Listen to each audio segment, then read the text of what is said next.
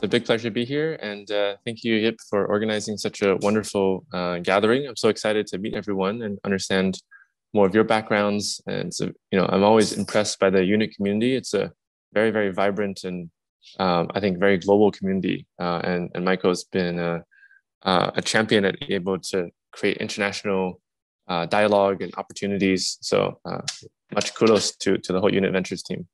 So my name is Max. I am currently sitting in Beijing. I spent my last few years in Hong Kong as well.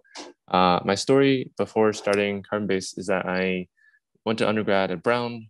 Brown was a very international facing place. It was very keen to develop multidisciplinary change makers. And a lot of our classmates actually have gone to do impact related fields.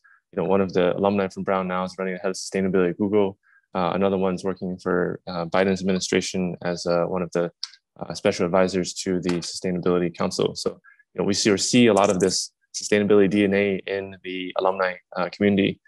I studied a mix of applied math, computer science, and biology.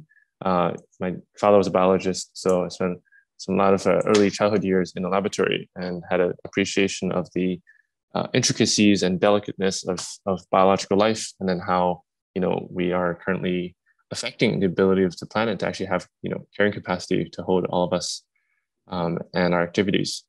When I graduated, I had a chance to work in my sort of leading graduation, chance to work at NASA Ames, where I did some experiments on synthetic biology and thinking about what would take actually to build biological tools for astronauts as we went to visit space, and how do we sort of create new manufacturing processes using biology, to later on spending a summer at Singularity University, which is a very dense concentration of people who are very keen to use technology to have massive scale impact in the world. And I think a lot of my craziness later on in life came from the summer I spent actually at SU, where the challenge was that you had to sort of figure out ideas that can positively impact the lives of a billion people in the duration of your lifetime.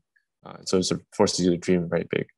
And then, beyond that, I became a data scientist and worked in a Silicon Valley technology company that was started by the Stanford head of applied math. And there had a chance to service large companies in finance and drug discovery around the use of data. In 2016, I came to Asia. That was a new chapter for me. I started a master's program in Tsinghua at this place called Schwarzman Scholars Program. It was a gathering of about 110 people from 30 countries. And the idea was then to address the seemingly growing cultural divide that was happening between United States and China and the world, and actually take a lot of people with a lot of interesting global backgrounds and have them live in China for a year and sort of see China from the firsthand, overcome a lot of the potential biases that we might have about what the rise of China actually means. And for me, it was a rediscovery of my Asian heritage. I had sort of grown up in the States. I've lived in Europe a little bit, and seeing China very close up and understand the Chinese political system, understand the environmental system, that was a big inspiration for me to think more about climate change as an area of focus. And then I wrote a master's thesis on climate change in public finance. It was very intense effort to sort of learn a lot about this big topic and then put it into something you can produce for other people to read. And then came down to Hong Kong, and I spent a few years in Hong Kong investing actually in the blockchain ecosystem. I was given a chance to join a family office that had a focus on TMT and AI. And I visited about 15 countries in 2018 in order to really meet the people involved in building the blockchain ecosystem that we see today. A lot of times, we sort of met them at an earlier stage of their journey, and then watched them grow into huge behemoths. Along the way, I've been thinking a lot about ways that the climate world and the blockchain world can really intersect and touch each other. And this became the genesis of Carbon-Base. And if you go to the Carbon-Base website today, we have a giant countdown timer at the bottom of the page that actually counts down how much time we have left until we use up our 1.5 degree carbon budget. And it's a lot closer than you think. It's actually about 6 years and 6 months left. And when I learned this news, actually at COP, I was sort of staggered to discover that over the next 7 years, we will have committed ourselves to a pathway that potentially can last for a few hundred years. And with that knowledge, I felt compelled to sort of do something useful and meaningful, and that became the idea of starting Carbon Base. To be completely honest with you, I did not think I was going to build a climate tech company from day one. I always thought that I was going to come back and do climate change at the very end of my life, after I'd sort of made my money in some other industry.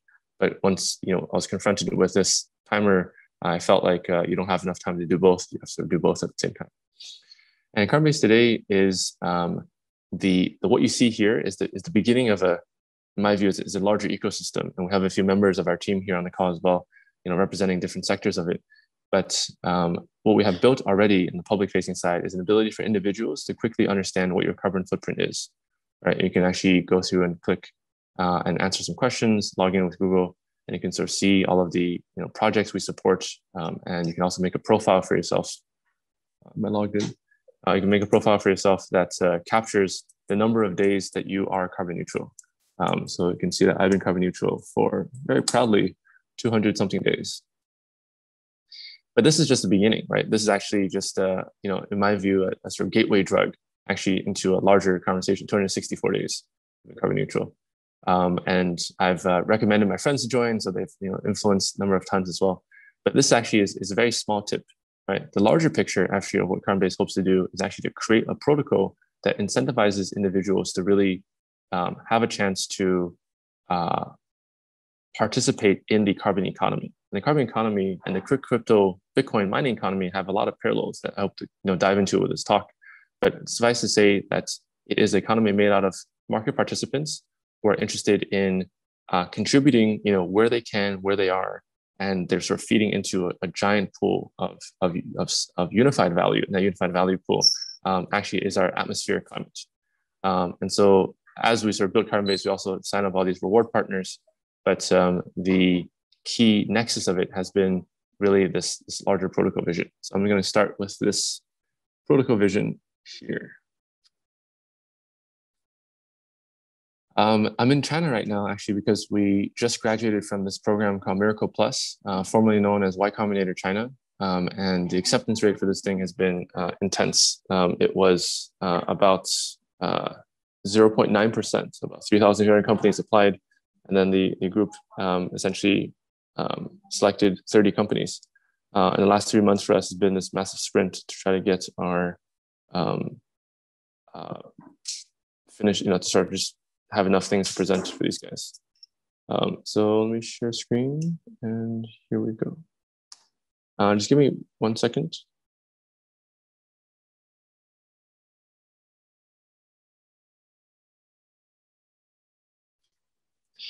So, okay, we are living through a climate crisis. This is actually one of the most urgent problems we face. And, we are on a path actually to exceed the carrying capacity of our environmental storage for carbon emissions. To give you a sense of scale of how big the problem is, this is the path of the blue line of currently where we are on path to do, right? So we're currently emitting about 53 billion tons of CO2 per year. And we need to reduce it to something like 25 billion tons in order for us actually to stay underneath the 1.5 degree curve. To give you a sense of scale, this is a 50% reduction. In the last 40 years of human history, the only time that we've had more than 10% reduction was the global financial crisis, where the entire economy of the world had a heart attack. And the magnitude of that carbon reduction was 10%. So that's the sort of tactile feeling of like kind of where we are and how big this reduction needs to be. So what does it take to reduce this much CO2? Well, first, we think about the social consensus aspect. In the last 40 years of Earth Day and climate events, there has been an ability for us to mobilize increasingly more institutional stakeholders. And here at the last 2 years, I would say has been really a social tipping point. We see from a grassroots side, the millennials have started to take a lot of personal responsibility for the problem. If you were to ask people, do you think this is your problem? Most people actually would say yes. The second is that Greta became very visible actually as the face of a generation of people who are refusing to just go quietly into the night, but actually accept the fate. So on the institutional side, Lawrence Fink from BlackRock has actually written this very prominent newsletter that actually described the reshaping of finance, a fundamental reshaping of finance. And then both Amazon and Google and Tesla have all pledged to be carbon neutral, with Bezos himself declaring a $10 billion sort of climate pledge as well. And underlying this transformation actually is the idea of a carbon market. A carbon market is the recognition that in order for the capitalistic society to activate, we actually need to put a price on the emission of CO2 itself. And Europe started doing this back in 2005, right? So for all the people who are calling in from Europe here, good job, guys. Like, your legislation managed to be ahead of the curve. And Europe created what's called an ETS, emission trading scheme, that actually regulated a set of industrial companies who actually have to pay money every year in order to emit CO2. China has been studying this for some time, since 2016. And in the last 4 years, they've ran 7 pilot markets, including Beijing, Shanghai, Guangzhou, Tianjin, and Wuhan. And now they're ready to launch a national market. So one of the reasons I'm excited to be in Asia at this time is that actually we're participating in or witnessing the birth of the Chinese carbon market. And then in the United States, thankfully, with the election of Joe Biden, we now have a return to climate science as a mainstream position. And there's now a lot of efforts from the Biden administration to pledge pretty steep cuts in CO2 emissions as well. This is a picture actually of an interesting thing from COP called Article 6. And Article 6 is the 6th article of the Paris Agreement, which actually talks about the identification and establishment of an international carbon market, how different countries can actually interact with each other in terms of their carbon quotas. And then notably, there's this gentleman called Mark Carney, who, if you guys haven't read this book yet, called Values, is an amazing read. He is a lifelong banker. He was the central banker of Canada and the central banker of England, and then became the special envoy for climate finance under the UN. And he has been the author of a report called Scaling the Voluntary Carbon Markets, which actually seeks to increase the emission coverage of the voluntary market from $1 billion today to $100 billion in the next 8 years. So what are the limitations? And this is kind of where I think we're starting to touch a little bit of the interest that people have, right? The blockchain experience. When I first read about this, I was like, it seems to me that there's an interesting parallel, but how deep does this parallel go? Well, the first thing is that carbon actually as a market is very opaque to most people. Most people have heard about the idea in some form or fashion, but they haven't really, have this been brought to the forefront of their attention. However, the last year and a half, I think, has really increased the temperature, and I think we're going to see much more of this as an embedding in social consciousness in the next 2 or 3 years. The second is that the market itself is lacking a lot of sophisticated infrastructure. Actually, in order to both validate the creation of carbon credits as well as to trade these things, all of the trading happens right now. It's mostly OTC. It's mostly over-the-counter trading. There's very few exchanges that trade these things because actually you're not sure if the credit you're trading is real, if it's been spent somewhere else, and there's a lot of concerns on double spending. And I think this is actually where my sort of attention was really peaked. I was like, it seems like blockchain has actually been, the whole point of blockchain is designed to prevent double spending. Like, is there a way actually we can use some of that technology over here as well? And then the final thing I would say is that compared to other types of markets, the carbon market as a whole suffers from a problem where the buyers are actually paying a lot more than the producers are getting. And the middlemen, the brokers, actually are taking a very significant part of the margin, actually, as a carbon offset developer. So this is kind of a picture in one view of the entire market.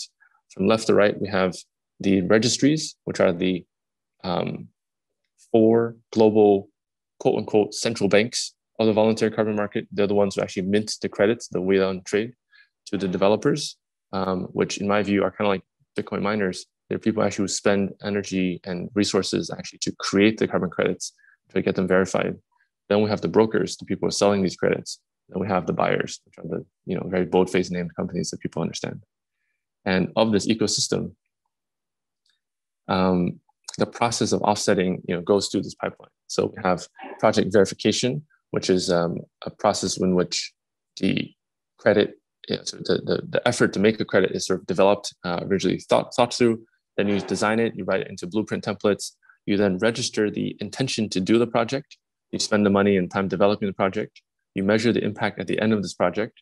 Then you have to verify the existence of this, the existing product. Did you actually plant the trees? Did you actually distribute the cook stoves? How many people are actually using them? And finally, you get your credits, right? And this life cycle can be anywhere from 12 to 18 months. And finally, when you get your credits, you can then choose to sell it to someone else and sell it to my friend, and then he can actually decide to cancel it, which cancellation means you destroy the credit and it can never be used again.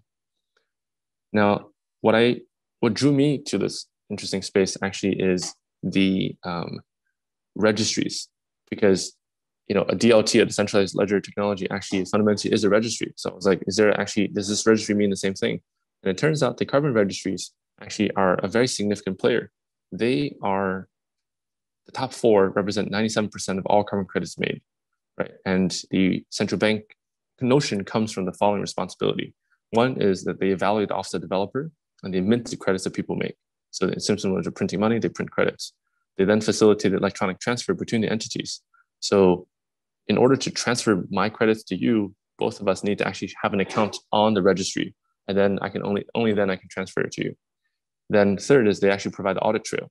So, assuming that I made 50,000 tons of CO2 negative emission units and I transfer 50 over, then how do I prove that I've only now 4,000 something? They are the central authority for that. And finally, they provide the listing and search functionality. So I started looking at geography and said, where are actually the projects being produced? Like, where is the sort of effort actually reducing CO2 being done? We see a lot of this happening in Asia, in Southeast Asia, India, and China. Also see a decent amount of activity in the United States. And the rest of it is in South America, in South Africa, and also parts of Australia as well. And then I asked the question, well, where are the registries? Well, the registries right now are fundamentally mostly in North America and 1 in Switzerland. So there's 3 in U.S. soil, 2 in California, 1 in Washington, D.C., and 1 in Switzerland. So there are actually 0 registries in Asia, despite there being actually a lot of the credit creation processes being done out here. So the intention and our sort of great, hairy, big, ambitious goal is actually to build the world's 5th carbon registry. So the previous 4 have, demonstrated there is an economy that does this. I think that there's a lot of limitations to the way they implemented their technology. I think we can actually build a blockchain native registry from day one, and then have that become the genesis of actually the larger economy. Now, people actually can make a living from being able to feed effort into the registry and then be paid credits out of it. So what are the big challenges in the market today?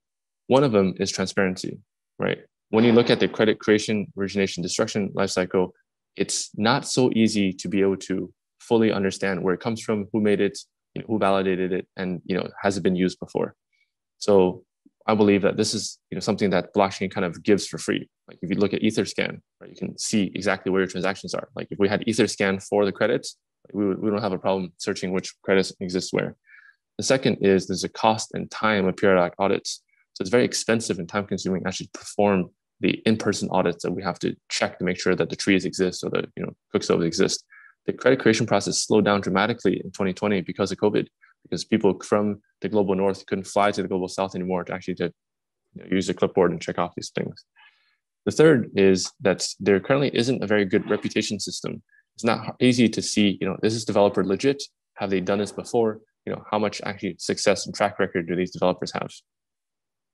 And then fourth and fifth are that there's not so many opportunities for mainstream adoption. We haven't actually been able to embed the idea of carbon into daily life, and it doesn't really interact with the compliance market. So I won't elaborate into the last part in super close detail, except to say that there's actually 2 types of carbon markets. There's a voluntary market, which we're talking about here, and there's a compliance market where the government just dictates that the companies have to comply. Usually the compliance market is only for a minority of companies that are the biggest emitter sources, like energy producers, cement, industrial steel. But there's a mechanism in which they allow a certain percentage of the forced to comply markets to have to purchase the voluntary credits. It actually creates more demand for the voluntary credits as well. So where does technology come in? Well, if we look at the 4 things that we sort of identified before, I believe that there is actually a set of parallel mappings. So for the transparency side, I think blockchain can increase the origination, transfer, destruction like automatically, right? Like just it takes care of itself, so to speak. The second side is for the verification. I think we can use machine learning, remote sensing, satellite imaging actually to drive down the cost and time associated with actually developing the credits.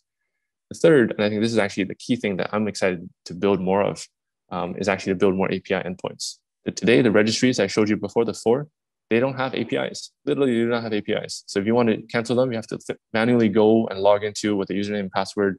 You have to like click around with your mouse until you actually manage to destroy these things. If you want to have a consumer credit card experience, or maybe even a DeFi experience, where every time you make a transaction on Uniswap, you actually 1% of your transaction fee goes to basically canceling carbon credits. That's something that you can build with APIs that I think is very, very powerful. And then finally, we can reduce the middleman fees. So the mapping, and I'll get to questions in 10 minutes and we can have a whole Q&A session. But thank you for your questions. I'd love to build a pipeline of them to talk through. I think that this is the slide that really convinced me this is something that's worth doing. Because I looked at all of the key functionalities of what goes into making a registry work. And I found a one-to-one mapping with the things that blockchains already do. So there's a reputation management system actually for auditing the project. And we can actually build that with a staking / validator network, right? So if you are an auditor, you have to stake some tokens. And then if you fail in your job or find out that the project you sort of validated was actually fraudulent, then we just burn your stake or slash your stake. And then there's a minting carbon credits. We can have tokens represent that. We can monitor the project's progress. And so here we can actually work with the Oracle system actually to feed into the smart contracts, satellite data into the credit issuance entities. We have a user account system. Here we can create UIUDs for everything now with Ethereum or any other major chain, and then facilitation and transfer of credits. And here is something really interesting, which is that at a metaphysical level, what's happening here is that we are going through the process of actually using tokens to represent intangible value that we know is important, right? So biodiversity, carbon, ocean life preservation, all these things have a hard time of fitting into the traditional corporate accounting book. But I believe, and we all believe that, there is actually intrinsic value here. But how do we actually embody it?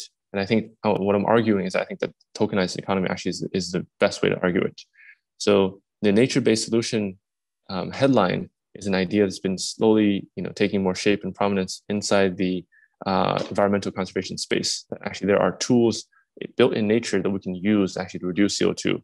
We don't have to build giant, vacuum cleaners that sort of suck carbon from the sky. And so we sort of see that the three elemental building blocks are one, satellite data, two, machine learning, and three, smart contract reward generation. And we actually want to emphasize that the people who should be receiving the funding are the people who actually are at the base of the pyramid, people actually living at the front lines of the environmental degradation. They're the ones who actually should have the best return for their efforts. And we actually have some examples. So this is a collaborator of ours. They started taking satellite pictures down in Peru, actually close to Amazon, in order to actually visualize what deforestation looks like on the ground. So these little, straight green lines here, these are all roads that have been cleared into the forest, right, along the major, stem. And this is actually what deforestation looks like at a satellite level. So today they're capturing resolution about 30 by 30 meters. And I think that we're going to see this resolution increase over the next few years. So, we sort of took some of the inspiration here and sort of proposed it into AI for Good challenge. But I think the interesting infrastructure piece of it actually is that we can connect between the smart contracts. We can connect the people who are community oriented and actually doing the environmental conservation work and reward them on a real-time basis, on a 24-hour basis with the people buying the credits. So that's kind of the monetary flow. And then on the top end is now sort of like the empirical verification piece. And so here is the red plus projects that our partners are implementing. They're called Alcott, and their credits currently live on Vera. And this is kind of some of the satellite pictures they've taken actually to demonstrate this. So it's not easy to build a registry, and I think it's similar, as hard as it's probably slightly easier than building a central bank, but it's definitely along that same category. And so you need a lot of like raw building ingredients actually to go into being used together. So from my own sort of survey, we sort of broken down to these 4 buckets. We need to have a authoritative, trustworthy foundation. We need some legal backing from really powerful people with reputations that can sort of sustain the creation of a registry. Then we need to have the commercial side. So we need to have project developers who are willing to register their project on this registry as opposed to the other 4. We need to have demand. So, we need Disney or Netflix to want to buy credits from this registry as opposed to the other ones. And then finally, there's a whole technology piece. How do you actually build the database, do the remote sensing, build the APIs, and so on and so on. And then the enhancement, as we sort of look at this, actually is around the data inputs and all of the extended peripheries that come actually once we have a blockchain registry. So we can have digital document submission. We can have permanent ledger tracking of the data records. We actually can have like NFTs that actually can power the rewards of individuals who sort of purchase credits. We can have satellite imaging for MRV. Governance tokens actually to allow more than just 5 or 6 people on the board of directors to influence the decisions of the registry, but actually have a community-led registry with maybe a few thousand people voting.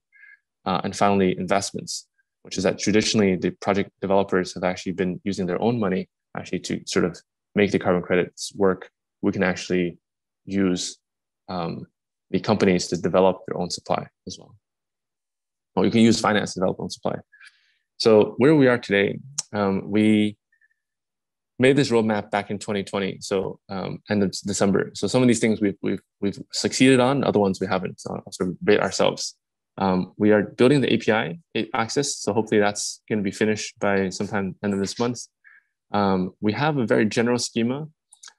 We've worked on actually an NFT token for endangered animals with WWF. The machine learning stuff has been a little slower than I thought. And we did recruit this amazing advisor actually who worked as Ban Ki-moon's chief economic advisor. So he helped make the SDGs that we all know and love. And then we started building relationships with the financial side. So we haven't yet contacted Office of Ban Ki-moon yet, but he is definitely on our hit list because he is the first Asian person to become a Secretary General of the UN. Right. And so we think that as we need to get this thing off the ground, like he would be kind of an anchor stakeholder for us to work with. And some of the other things we'll share with you. The team that we've built come from a mix of technology, finance, science, research, and consulting. And so that's kind of our sort of stakeholder group. I'll sort of skip over the team itself, except to say that they're wonderful people. Some of them are on this call. I hope you guys really have a chance to meet them and love to, have you guys, just hear about their own incredible stories. Joe is the guy I mentioned who worked for the Secretary General before. And then we also have the global chairman, A.T. Kearney, the big consulting company.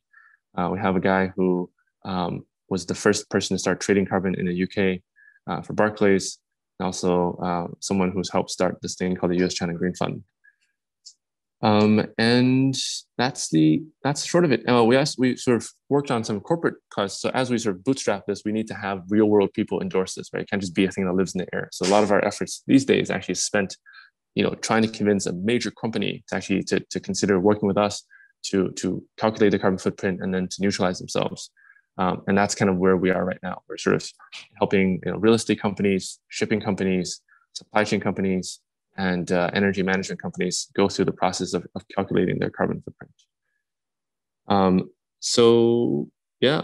This is a great idea. So for the carbon-based team, feel free to maybe add carbon-based to your name. And then if we do have breakout sessions afterwards, we can have a chance to chat. I'll just give a quick shout out to here people on the list. We have, I think, I saw Alicia earlier. We have Anita from Hong Kong. We have Roy, who just answered the question for us. Jacqueline was heading up on some of our communications efforts. And I think that's it. Yeah. So let me kind of stop here for a second and sort of summarize this, I think I can going back to this slide here. I believe that there's a really powerful nexus between the idea of climate change being a global problem that needs to be mobilized by the actions of individuals with the ability for us to build a global incentive program through blockchain, right? To me, all of the major protocols are actually incentive programs. They specify a value creation mechanism in which individual actors can do something that is valuable to the network and they get paid for it. Either it's mining, it's staking, it's verification, it's even just writing blogs where you get paid for that. So if we can take that incentive mechanism, game theory design, and we actually can bring it to one of the big challenges we face, which is the planetary question, I think we can actually mobilize a lot of people, right? Maybe even 1 billion people to actually participate in the economy of saving the planet. And I see carbon credits actually as being the beginning of a larger basket of other credits. I think there's going to be credits for plastic, for waste, right? For water. A lot of the natural resources we've largely taken for granted for biodiversity are going to be, creditized in order to actually have it, hold economic value. And we've already been blessed with the incredible rich digital asset infrastructure that's made trading these assets, very simple. And so now we're in the journey of actually extending that from the pure digital world now into the real world. So with that, thank you guys very much for your attention, and look forward to the discussions.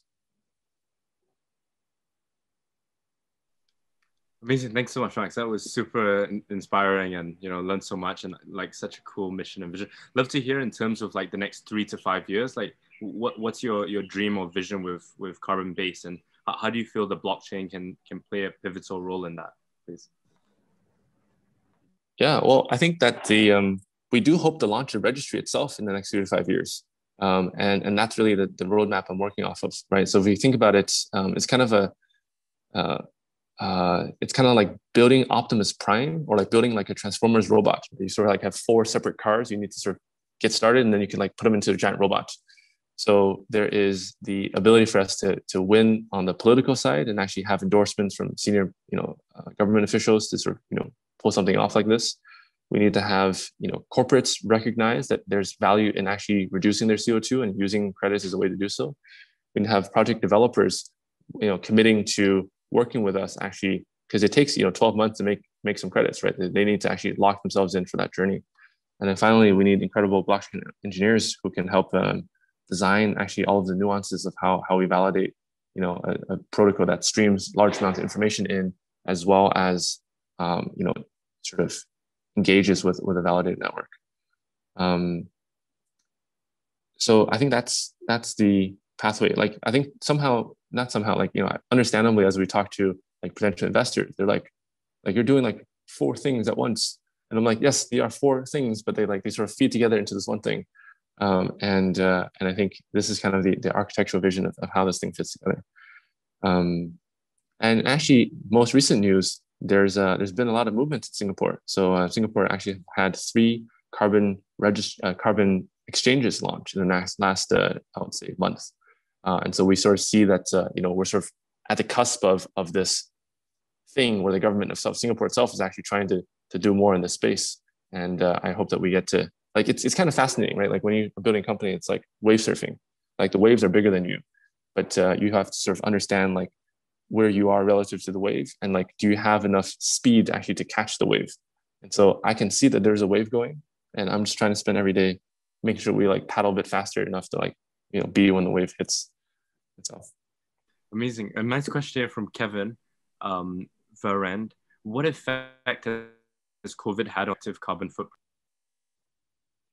COVID actually, as Roy mentioned earlier, has reduced the total global emissions by 5% or so. But the effect is now quickly reversing as more countries coming out of lockdown. We see that go, right back up.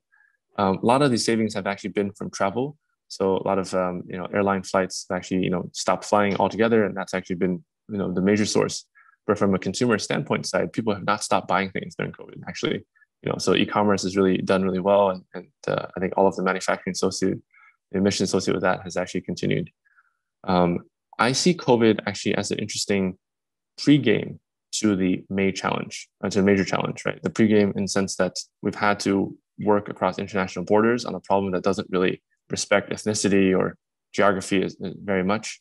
And I think that's, the same is true for climate change, but now you need to spend a lot more effort. You can't just take a COVID test and be over. And then, yeah, go ahead. Question here from Ida. How do you feel about NFTs? Can you talk about more on the NFT to your project, how it fits in? Of course. So one of our projects we're very excited to share with you underneath the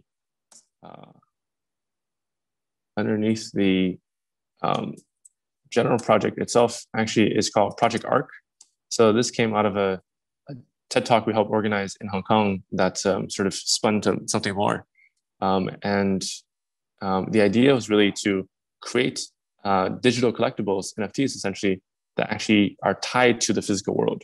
So we call it digital collectibles that make a difference. And it's actually a collaboration with the WWF, the World Wildlife Fund, because they are the largest NGO actually on protecting endangered animals. And we want to create, similar to Noah's Ark, we want to create a mechanism by which people actually can, help the animals. So we have been looking at different environmental conservation groups, large conservation arenas in Africa, and also community-led conservation areas in Europe. And we created these NFTs that I think these are the first NFTs branded with the WWF logo in the world. And they represent a piece of Romanian cultural heritage.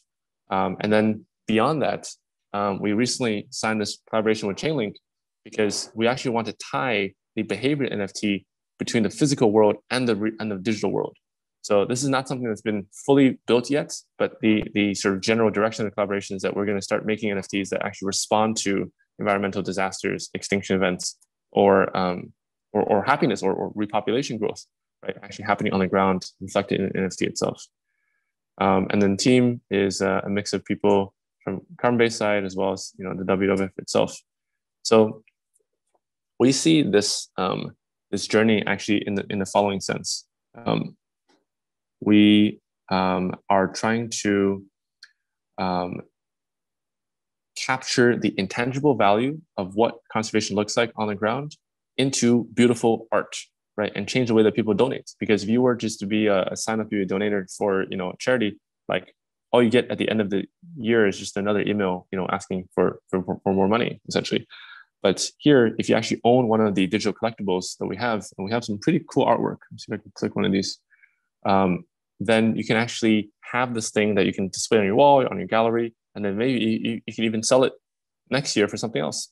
So there's a secondary market that actually rewards the early collectors that are participants of this giving campaign. And so we see the WWF actually as one of the first stakeholders, but we really want to work with a larger basket of global NGOs and actually create NFTs that are sort of tied to their stories. I think there's like a video in place as well. There's sound actually. So if you guys have a chance to check out the webpage, you guys can listen to the audiovisual experiences that we had a community of about 20 artists or so kind of spend a decent amount of time creating these gorgeous artworks that sort of contain some connection to the natural world will kind of help. And I think that's something else that very happy to sort of listen to more. What are sort of additional ideas people have of ways to use NFTs. I don't see NFTs as being only art itself. I think they actually contain the ability to have rich metadata that actually encapsulates more of our working world. But yeah, over back to you. How you manage to sort of get people over the tipping point, for someone like who doesn't care about carbon emissions or the environment, to someone who's like, okay, I want to be part of this movement, I want to support. Like, what is the moment when people are like, okay, this makes sense, I want to support. And also for the blockchain space, a lot of people are very skeptical towards how tokens can incentivize behavior or blockchain or cryptocurrencies. Curious to hear the tipping point for that too. It's a great question. Well, I think that the tipping point for the environmental conservation is a generational thing. I think anyone who's 25 or younger, like really, feels like it's going to be a big problem. Like, we have one of our teammates, Alicia. She has a 8-year-old daughter who is extremely eloquent and has, I think, said a few sentences, just even as we're having our daily stand-up calls, that sort of remind me actually that the younger generation actually know a lot more about the world than we think they do, and they see it as a big problem that they're going to have to live with.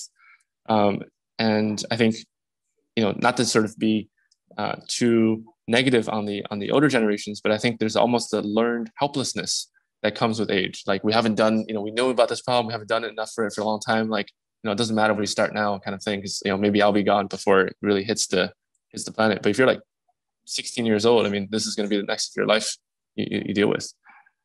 With the incentive schemes, I think that, and I don't think that we've fully been successful in doing this yet, but I will say that, DeFi really, for me, opened my eyes. I was like, wow, you can have, this yield farming concept, for a business activity that gives value to your particular business. You can actually incentivize that with tokens, right? So what we want to do, and we haven't done this yet for regulatory reasons, but we will, is to yield farm for being carbon neutral, or yield farm for actually, reducing your footprint. So we can actually find some way of creating an economic model where we can give away people tokens actually for their particular behavior. And I think that actually is going to be a pretty cool sort of S-curve of like getting people who, otherwise would be apathetic to sort of care more about. Think about how fervent the Aave or the compound, yield farmers are on Twitter. And I think this third question is with regards to like general community adoption. Like, here's my controversial opinion. I think that like climate change is a killer app for crypto. And we see this now with the Elon Musk Bitcoin conversation. Like, if I said that statement 2 months ago, like, people would be like, I don't really think that that's really, but now like everyone in the world has heard about Bitcoin and heard about, the climate decision, and really that nexus coupling, right? I think is so powerful, because if you don't care about crypto, but you do care about the climate, I mean, that's one group of people. Then there's a group of people who don't really think so much about the climate yet, but who care a lot about crypto. And so if we can put both of these people together into one camp, I think we can reach like, a quarter of the world. So. Amazing. And how important is education in that? Like, do you see yourself playing a role in educating people on ways that they can be more carbon neutral, or be more aware of, the timeline by which emissions need to be reduced? I think so. There is, I think that there's a lot of nuanced ways to actually understand where our emissions come from. And I think the climate question in general actually is a process by which we sort of think through, like, we think through our daily life, right? Like, beef, is a very clear example. People understand that beef is really bad for the environment. They don't really understand how bad. Like, if you see the graph of how bad it is, like, I think it's hard for you to eat beef again, like, unless you like do something to mitigate your impact.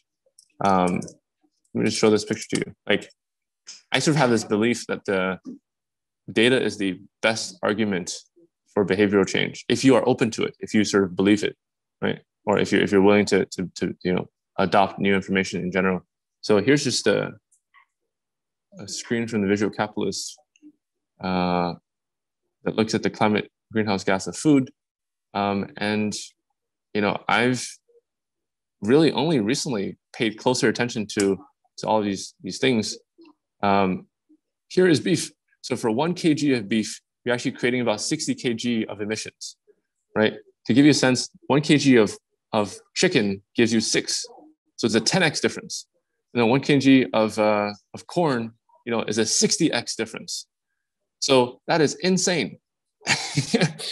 And unless you see this graph, like, you don't know.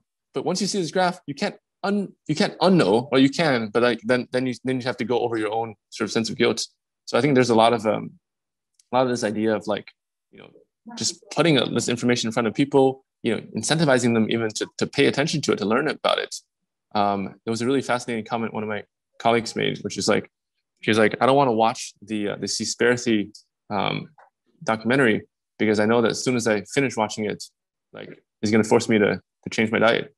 I'm not ready to change yet, but people understand that. So I think education is a very key part of it. And I think what you guys are doing at Youth Ventures is an amazing global education network. So I really hope that there's more ways we can work with your community, and help disseminate this, right? And eventually, we're also talking to a few schools and summer programs. How do we build curriculum that actually helps create this idea? Amazing. And love to hear what's the biggest risk or challenges. So if you look at, the next 3 to 5 years in terms of getting to your vision and goal, like what are the big roadblocks or things that are kind of in the way that sort of prevent you from reaching that? And like, what's it going to take? How can people support? How can people get involved? Yeah, well, I think that there's a question anytime you start a project of like, what are there's an existential question, right? Like, can we continue doing this? And so one of the things I've been working on recently is actually, after graduating from the YC Demo Day, I'm starting to meet, a lot of Chinese-based investor groups actually to see, is people willing to put money on actually the question of China's carbon neutrality. China is not the most token-friendly place. I mean, they're very keen on blockchain itself.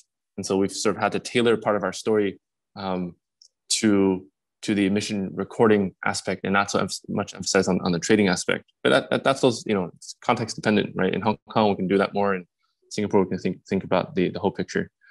But I don't really think, and this is with our transparency of our team on the call, like, I don't think we're going to stop doing this, right? Like, it just makes too much sense, right? So like, even if catastrophic case, like somehow we run out of money and we have to like recapitalize the company and like start from scratch, like I think of the journey we're on, like it seems inevitable, right? And this is actually the other thing. The carbon is a value thing. It's already reached social consensus, right? There is actually now the UN hired a person to basically try to grow the carbon market, right? That's as gold-plated institutional as you can get in this world.